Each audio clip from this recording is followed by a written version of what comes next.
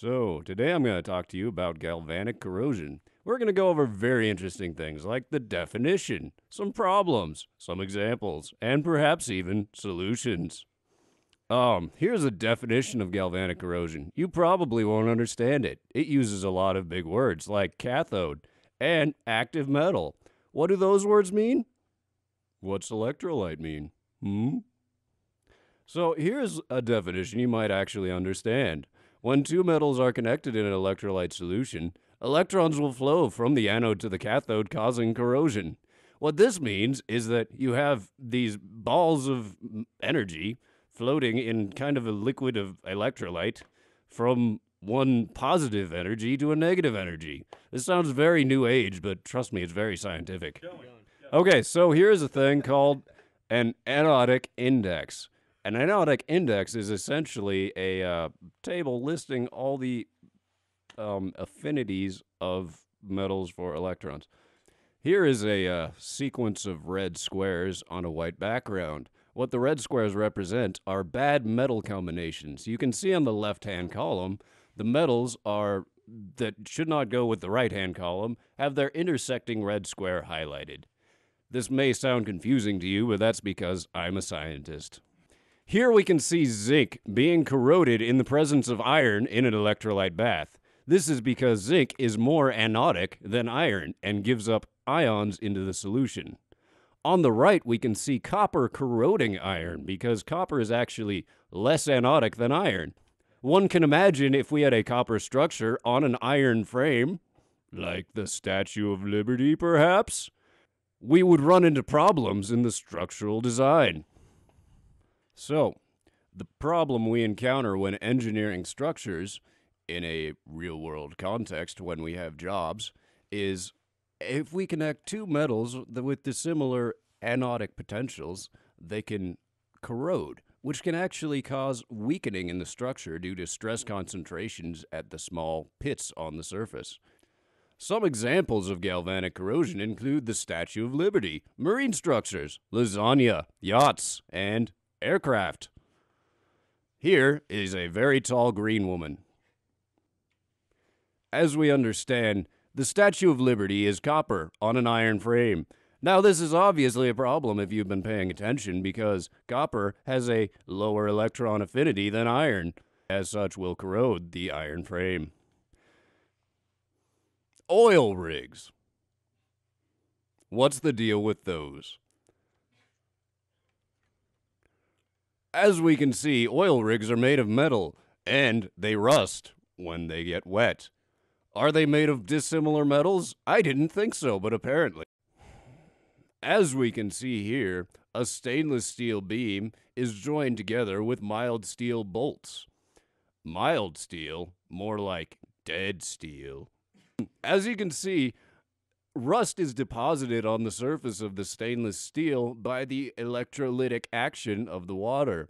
In fact, if one were a scientist, one might understand that the distribution of rust on the surface of the beam is in fact a representation of the strength of the electric field extending through the electrolyte. Lasagna. What's the deal with that, you might ask? How does this relate to engineering? Well, I'll tell you. Lasagna is in fact a potent electrolyte, and as you well know, dissimilar metals in the presence of an electrolyte can lead to corrosion and failure. Now, if one were so amateurish as to use aluminum foil on a steel pan, one could end up with a very messy dinner. A problem that is often discussed in the yachting club as we smoke our cigars and sip our brandy is the experience of pitting in the hulls of boats. Many of my friends in the club own high-performance magnesium-hulled monstrosities. These tacky boats are built for speed, not to last a lifetime of luxury like my gold-plated yacht. And when these boats are connected to a power supply with cheaper aluminum-hulled boats, the magnesium experiences extensive pitting, and soon their silly toys are destroyed. I laugh at them from my golden throne.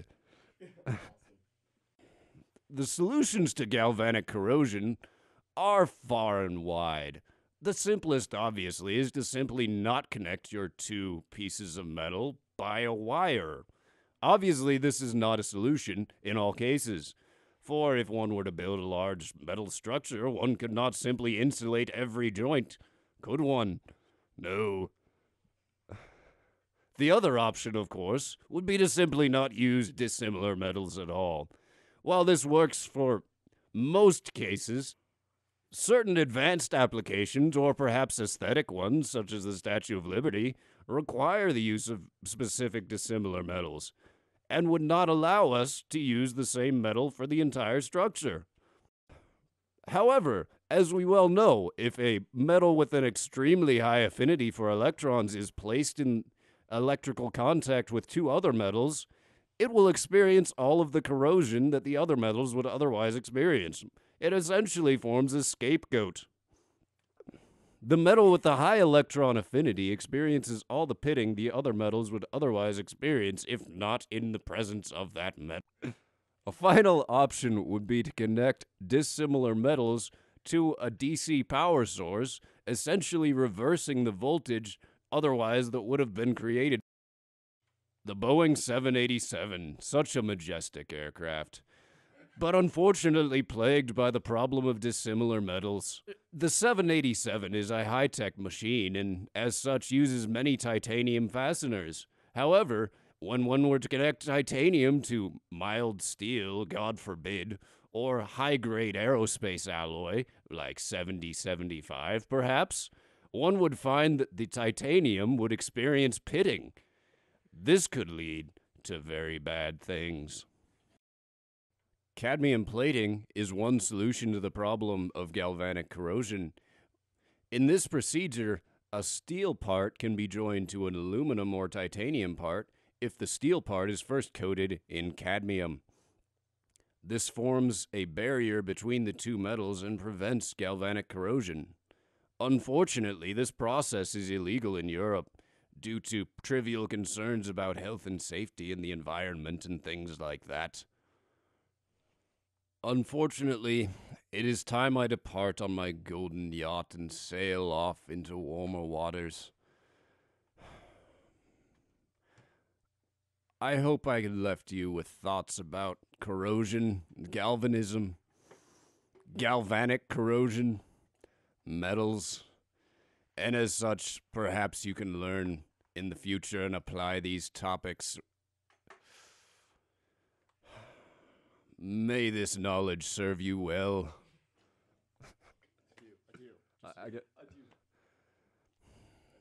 I must bid you adieu. Thank you for your cooperation.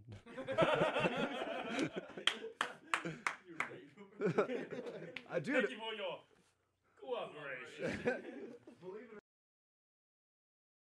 Here we see. Oh, fuck, what is that? Yeah, Basically what you've been talking about. Okay, so that's the statue. That's the Statue of Liberty. That's gonna be recorded. Here we have